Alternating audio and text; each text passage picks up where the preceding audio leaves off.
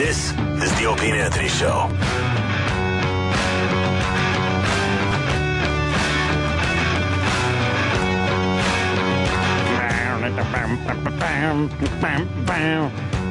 Rocks.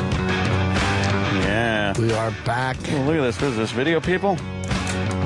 Andrew Lincoln coming in. Where is he? Is he just round the corner? Is he in the Bulg? Is he in the Bulg? I don't know the show, but you know the show, Aaron, right? Oh, yeah. I've heard of it. Love It's supposed to be a great show. Love it. Effects are great. It's on AMC. It's 9 o'clock on Sundays. It's about zombies, right? How many seasons is it?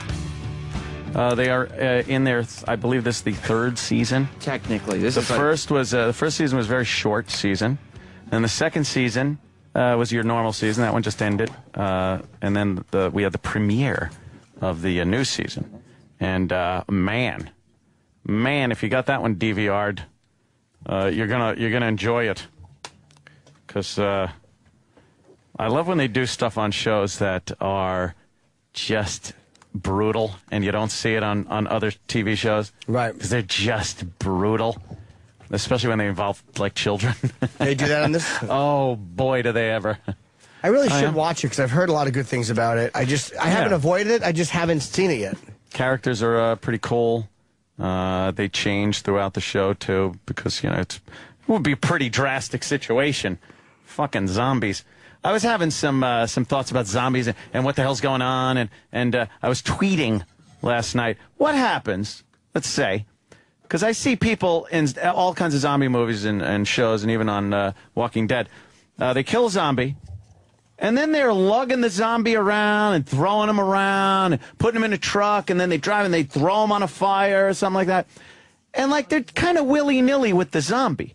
Now, what happens if his tooth like swings, like you got him hanging by his legs and you're going to throw him, and his tooth nicks your shin and cuts your leg with his tooth after he's, re-dead again, Are you going to be turned into a zombie? I noticed on the season premiere, the girl was just very okay with just picking up the arm and just fell out of the truck. in. Well, how does this thing get transferred? What makes you a zombie? Is it through blood? Oh, it's blood, yeah. And that's another thing. If you have a cut on you, because people are all cut up, they're battling zombies, for God's sake. And then they're hitting these zombies over the head with various things.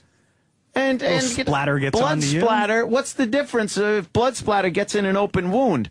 I'd be walking around in an outbreak suit. You should put this on the new website, Things Dorks Say.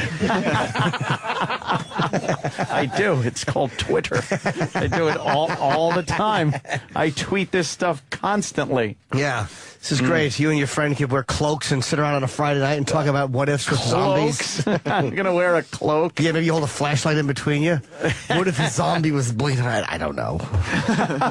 No, but I don't know the answer to that question. I would say it's a good question, but it's a very childish question, but I wish I had an answer for you. I don't. The oddest thing is that there is a zombie craze that's going on. And I know the vampire thing is very attached to the young girl kind of demo. Sure. But I think it's like guys have this infatuation with zombies, because I think, secretly they would love a zombie invasion. It seems like fun, doesn't it? Because you're allowed to just hit them with a bat and nobody says anything. It'd be so great just to beat the shit out of these things. Yeah, and from watching the shows and movies and whatnot, I realized a lot of people act like idiots in these, and that's how they get fucked up. So I honestly don't think, given in these zombie situations, that I would be fucked up in there. I don't know if I would or not, but a zombie... Laugh at me. Shut up, you watch wrestling guy. Exactly, you dated a zombie. They just kind of fall down, they lay in bed with fibromyalgia. Chronic fatigue. What's that? It was chronic fatigue. Whatever it was. Always sleepy. What a bum. She's probably hooking all night. That's why your girlfriend was out taking loads all night for money, and then she'd see you and kiss you. She wasn't sleepy. We've been over this. She was sleepy. No. She's a lazy bum. She would not survive a zombie attack. No? No, not a chance. Because she'd just lay there like a lump. She would, she'd run away, but then she'd fall down, and then a zombie would... It's hilarious. She's like one of those sheep that gets scared. Oh, and then they just, the fainting sheep. Fainting goats. And their legs just go straight up in the air. I honestly think I wouldn't make the mistakes that a lot of people made. I know Zombieland kind of put a thing, the rules. Yeah. That was the rules, and double tap is one where they always shoot the zombie once and then walk around like everything's hunky-dory. You got to shoot the zombie twice. Make sure he's dead. Crack that head open, because he winds up getting up and starting to chase you and shit. What gun would you use? As far as guns, there's been, oh boy, have I gone through Twitter nights with nothing more than just conversing what guns would be best in a zombie invasion. I would think shotgun, just because you'd get the most amount of damage, I would think. Yeah, a shotgun would be very good. In closer quarters, though, like inside a place. Let's say you're at that mall parking lot. Now you're talking a nice Benelli semi-automatic and M4 shotgun, something like that. That'd work great. But if you're in close quarters, I want something very high caliber. Something that's going to really rip that head off, and an automatic. But also a revolver on the side just in case it jams. And would you have to worry about zombie splatter getting on you in case you have open wounds? That's just it. Yeah. I don't know. I don't know that. We'd have to get into a zombie thing, and then that would have to be found out through, trial and error and some other poor motherfucker. Right. Before we knew if that is the case, I would be more careful than you see these people being. I've actually written a zombie script. You did? What where bullets don't kill the zombie. The only way to kill them is to flick their genitals with a spork. You have to flick their genitals with a spork. It's a whole different element. A spork? Yeah. And that's how they die? Yeah, they're so embarrassed that you've shown their zombie penis and their zombie vaginas. They turn beet red and then they die. Yeah, they die from embarrassment. They'll get sheepish. Would you bunker down in the compound, or would you go Hunker out? down. You could bunker down. Oh, okay. I think you got to stay on the move. Tell you the truth. Okay. I think you got to stay on the move. You need a small group with you, let's say. A lot of scavenging has to go on. Ammunition is imperative. I'd say make your way to the gun stores immediately. That's probably the first place you want to go, the gun stores, because with a gun and bullets, you can get anything else you need. Sure, Some poor bastard walking down the street, some anti-gun person walking down the street, got a fucking bologna and cheese sandwich. It's mine now. Yeah. Mine, motherfucker. I'm taking it. So you would rob from people. I would fucking do anything it takes. It's not a matter of humanity coming together. Don't run into me. Why not stay in one place and fortify it? Because it always gets overrun. Once the amount of zombies, if there's an amount of zombies, they always seem to find their way in somehow, some way. And I think if you stay on the move, you have a better chance. But you'd have to be on the move with multiple firearms on your person. Well, yeah. And you don't know where to park. That's me every day anyway at home. How do you know where to park? What do you mean where to park? Meaning, how do you know where the fuck are you gonna park for the night and relax? You go out, take a shit in the middle of the night, and a zombie fucking bites your foot. No, that's why you do. You're in a war zone in essence. So you gotta camp. You gotta set up perimeters. You gotta maybe go from house to house. You gotta assess the area. Are they thick with the Walking Dead? Is it sparse? Have you seen a lot of them? And then you set up some kind of perimeter to warn you. How would you travel? By foot, automobile, or would you get a horse like the guy in The Walking Dead? How about a helicopter? You get up in the sky. Yeah, there's no zombie. You never saw a zombie on a cloud hit a helicopter. How come none of these assholes steal helicopters or planes to fly where there are no zombies? Because there's always zombies somewhere. Boy, every time they go somewhere they think there's no zombies. Zombies. They just show up. Yeah. I would take all kinds of transportation based on the needs. Now, if you're just local and you're going around looking for supplies and stuff, I think on foot is fine. Rough terrain where you need a horse, yeah, get the horse. And then when you're taking a long road trip, you need that vehicle. Yeah, you need a truck or something Horses like that. would all be dead because no one feeds them. Or they'd be wild. They fucking eat grass. They would graze. True. Yeah, but you're not gonna be able to just take a wild horse. He's probably been running from zombies all day. He's tired. Be like Sam's ex-girlfriend. You jump on him and just collapses. His legs give in. Cracks a rib. Yeah, worthless attention horse. Fucking whinnying like a queer. Wowee. I think. Holy mackerel. Ooh. I think a lot of the domestic horses would just go out and graze like they do in pastures on ranches, and they'd be totally fine with you shoving a bit in their mouth. Is that his girlfriend? Publicist? Wow. Oh. No, I hear tell his wife, who he married, is Ian Anderson's daughter. Oh, from Jethro Tull. Oh. Jethro Tull. She was sitting on a park bench. I read that on the internet. Did you? Oh, it better be true. It might not be. Oh, it better be fucking true. And this is where your experiences riding horses would come into play. Yes! That's a survival of the fittest mentality. I have been preparing for this my entire existence. And I know it's fake, so that kind of upsets me. Yeah, because you've done so much work for this. But I've done so much work for this. Well, zombie invasion, home invasion, they both have invasion in it. Right. And you can make both fun. Do you have the same rules for home invaders? I certainly do. Double tap, never take it for granted. Barricades, it's very similar. Okay. No, I think a great weapon is a 45, something that's really going to eliminate the head. And a shotgun. That's what you have to do is eliminate the head to be 100% sure. And who said that? Who made that rule up? Because they're dead. Why does the brain still do something for them? See, my thing is where there's a big speech at the end. Yeah. Where the star says to the zombies, you were once like me. What has become of you? Oh, that's good. And they give the slow clap. At the end of Rocky IV, you could do one of those speeches. That. Yeah, I didn't understand none of you zombies, and you didn't understand me. That's good. And then he looks over and he sees all the zombies raping Adrian. Infecting her. And in the middle of that conversation, look who's here. How you doing? Take a seat, sir. We're alive on the air, as a matter of fact. Hello. We like doing that. Get right to it. It's Andrew Lincoln, of course. He plays Sheriff Rick. Sheriff Rick on The Walking Dead. I'm a huge fan, man. I've, since the first episode, hooked. It's another one of those shows that, and there's been very few of them that you watch right from the beginning, and you're just like, all right, I'm in. It's well, I'm glad you say. I mean, for me as well, it was exactly the same experience. All right, take the silly voice off. Come on. Yeah, I know. What are you doing? Wait, I haven't seen the show. Do you speak? No, have you spoken to John Bernthal as well? You've had him on the show because he said we just ripped it out of you. The fact that you're a limey, basically. Yeah. You don't sound like that on the show. No, he sounds like a guy from the South. No, I do a southern accent. So. You do it very well. Well, thank you. And I have my sneaking suspicions. There's a couple other people in that cast that have English accents. Who do you think? I believe the daughter of the farmer. Good spot. Yeah, okay. Stringer Bell. All right. Stringer Bell. Right. Wrong show.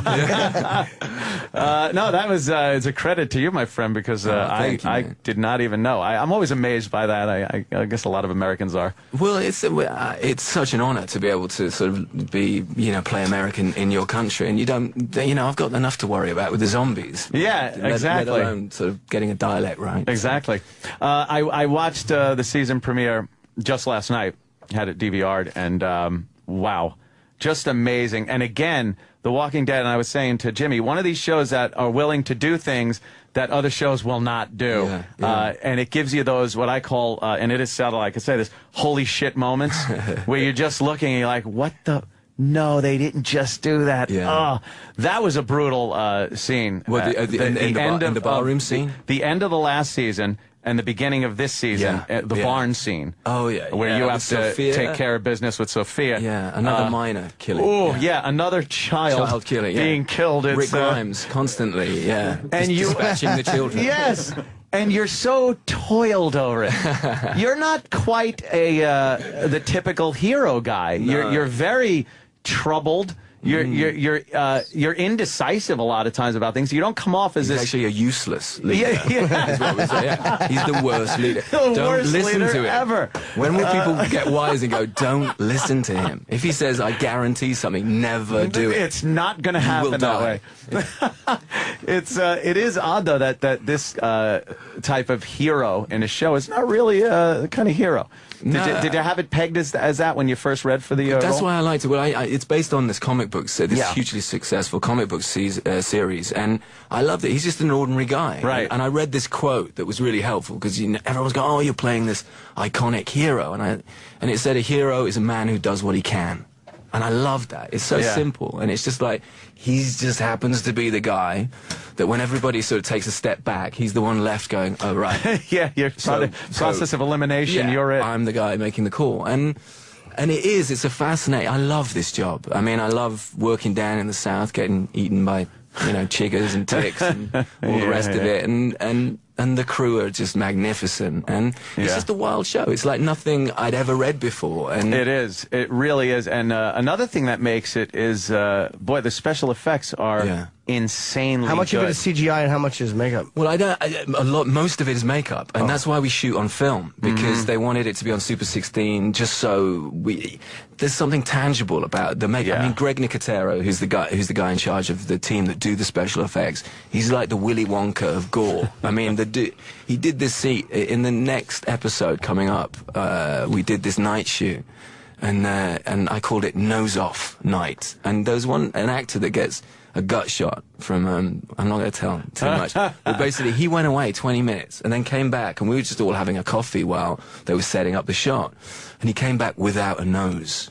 And it was like the most extraordinary bit, but they did it in 20 minutes. Wow. These guys. And it just looked like his nose had been... It's horrific. Completely removed. And we all watched it. It's one of the worst things I've ever seen. They're biting his nose off in this scene. That's Look out great. for it. Yeah. So this is season 2? This is season 2. Oh, the first season was First short, season was right? like a shortened season. Yeah, we did 6. We did because Frank and they just wanted to, like you say, they wanted to establish this extraordinary world. And if you just did one pilot and then they just wanted time for it to kind of... It was a great idea to do it that way, because, like you said, with one pilot, it could have been wow, that was cool, and then people just kind of forget it. It gave enough where you got so much character development, and you got invested in the show, and it was such a limited amount of episodes, you just wanted more. Great. That was absolutely their intention. And I know AMC were great at doing that. They just said, look, have 6. Yep. There you go. And, you know, Frank Darabont is just a magnificent director. Oh, Frank is the one who did, we had him in, he did... Frank was better? Yeah, Frank was better. He did that Stephen King movie, which... The Mist? The Mist. That's correct. Yeah, he came in, he was actually great, and that was a good movie. The effects were okay, but he said he worked with a really low budget. He said he wished he had more money on that budget. But I like him. He's very good. He's the best, man. It's a fantastic show. Have you ever been fascinated with zombies or the such over the years? Not really. I'm being honest with you. I mean, because I was talking about this. It's more of the European sensibility is like vampires, isn't it? Bram Stoker and all that kind of stuff. And I was just trying to work it out. If it's, I mean, we don't really have. I mean, of course, I watched the Romeros and the more sort of campy spoof things when I was a teenager, but then I didn't really sort of follow it up. Americans fascinated with zombies. Yeah, I don't know what that is. Thank God. I think and I think Frankly. it goes along with what they call our gun culture. Because Americans, we love our guns. Yeah, and I've noticed. Yeah. Oh boy, I love your guns. Frankly, guns are fantastic. And zombies are creatures that you can shoot without repercussions. That's right. We can get away with murder. With literally, with murder, and people just seem to like that. And we were talking before you came in that a lot of people have these kind of zombie contingency plans, and even though they're fictional things, people actually have contingency plans for these things. By people, I mean me. Exactly. Nobody does but you. Can we hear them? They might. Well, I've discussed it many times on Twitter and whatnot, and other people do come on board from the institutions. I get it because they're mental patients. No, I just think you need. Now you know this just from the show. You need proper arms. You need guns. Yeah.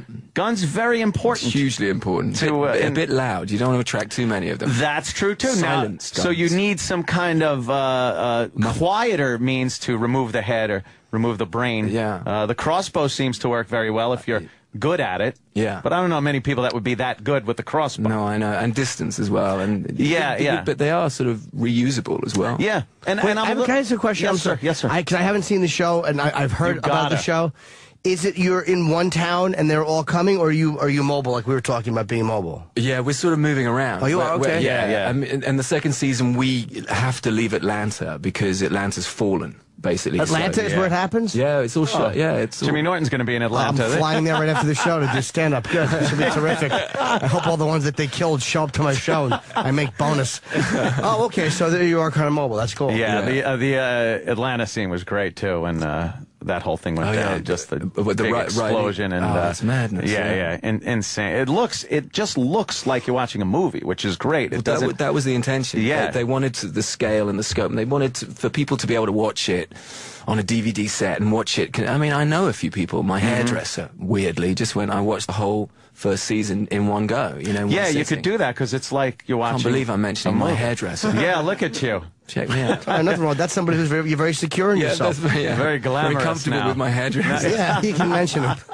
Could you get it on demand? Cause I'll watch it. I'll just. Yeah. It's fantastic.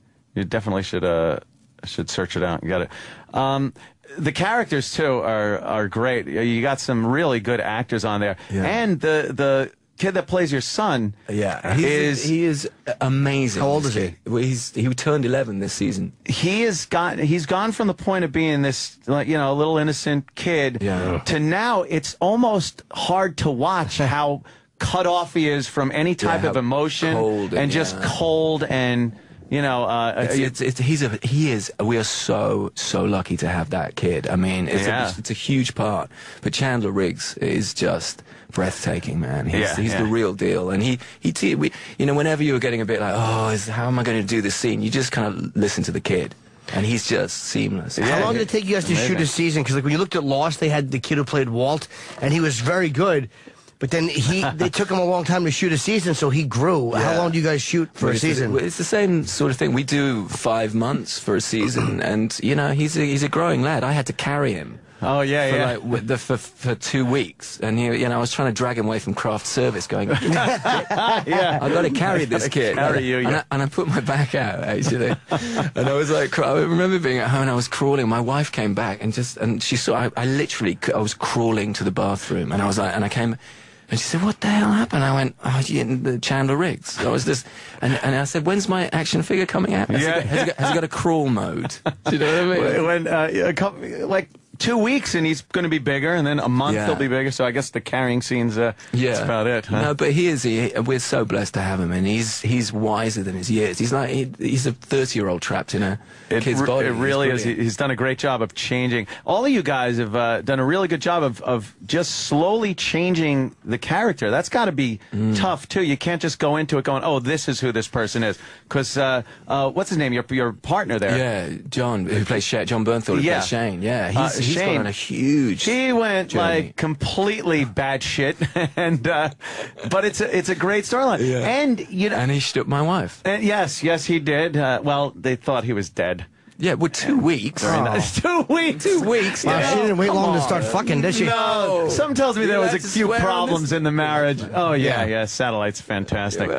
Some tells me there was some problems in the marriage beforehand. There were, okay. I think, you were taking that job a little more serious right. than the marriage. And in a zombie world, I love the show. In a zombie world, you probably fuck quicker because you know that you could be killed very quickly. So the grieving process is probably shorter. It could be, Jim. Instead of waiting a year, it's like, all right, he's dead, he's still warm. Sped up a little bit. Yeah, I imagine that's the way it is.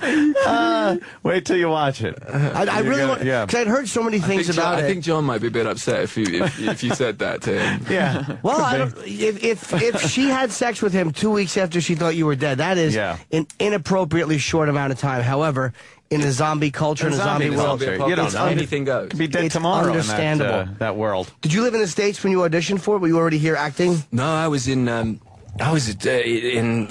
How did they go? Like, did they go through a whole bunch of rounds of auditions here and not find what they want and say, "Look, we have to start looking over in Europe"? I think that I was attached to a film, and my son was born a little bit early, and so I pulled out of this film.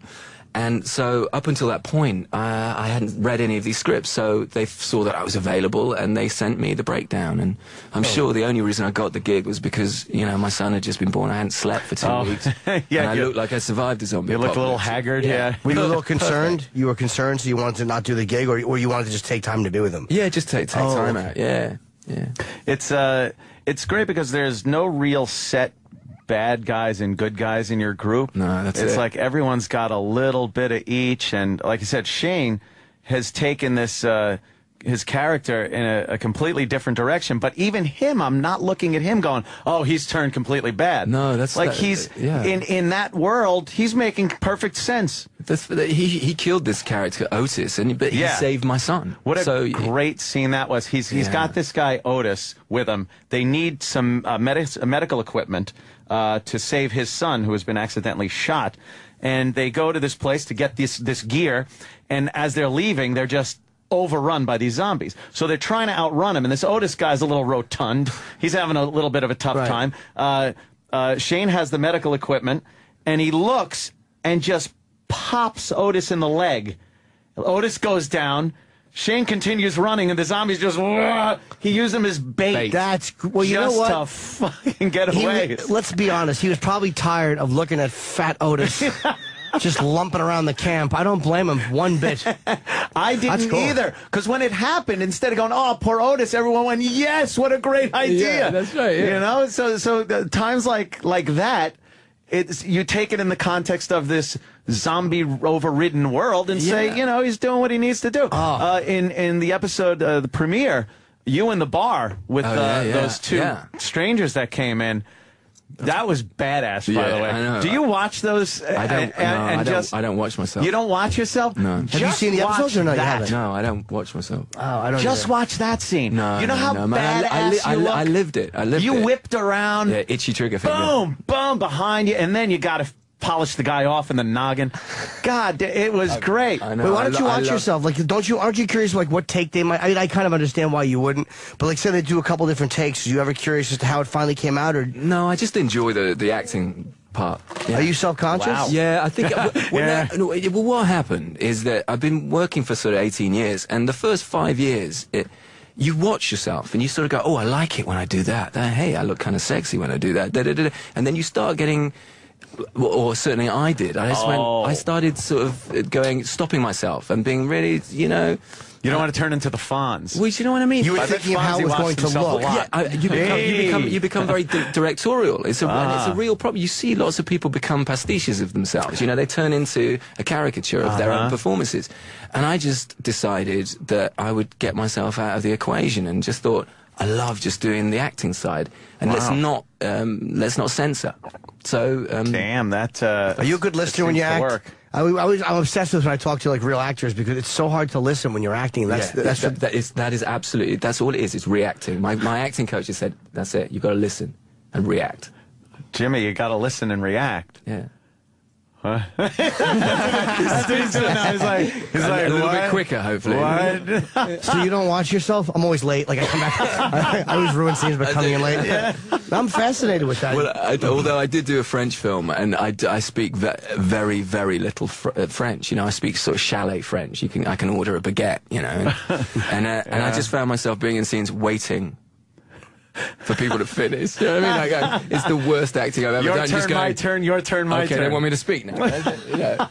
So wait, you actually spoke in French? Yeah. That's got to be difficult. It was the most terrifying thing I've ever done. And and then I did it again. Do you know one of your French lines? Films. Can you say one of your lines that you remember? No, I don't remember. Did you actually take French to do it, or no? No, I sort of learnt it phonetically. Wow, how the hell do you do that? Yeah, it was crazy. It's crazy, yeah. It was stupid. And I kept phoning people back home going, why am I doing this to myself? How good are you? This fucking guy gets a movie in a language that he can't speak. I can't get cast in a commercial here for tampons. That's a great actor, man. Oh, that is a great actor. It's hilarious. Wow, that is fast. Well, they're telling us in our ears that we have to wrap you because you have other press. Andrew is a busy man as far as this show goes. I've loved talking to you guys. Andrew, and thank you for watching the show, man. I'd love to have you on again. I'm a huge fan of the show. It's fantastic. It's obviously The Walking Dead, Sundays on AMC at 9 p.m. This season, I mean, from the premiere there, it's shaping up to be amazing. I love the show. Thank you Great so job, much. man. The next time you're here, I will be caught up on the series because I really want to see it. And good luck in Atlanta as well. I'm sure it's going to be terrific. Just me and 6 fucking bored people in a room watching me tap dance for an hour, 10 minutes like a zilch. All right, everybody. I guess we're done. Any plugs? You're good. Atlanta tonight, tomorrow, Saturday at the Punchline, and then next weekend I'm at the Fort Lauderdale Improv. So and have a great, safe trip. I won't see you till you get back. Oh yeah, okay. Yo, you're not here tomorrow. I am, though. Yeah. So we'll, everybody else, we'll see you tomorrow. Again, Andrew, thank you so much. It's a pleasure. Very cool. The Opie and Anthony Show. Sirius XM.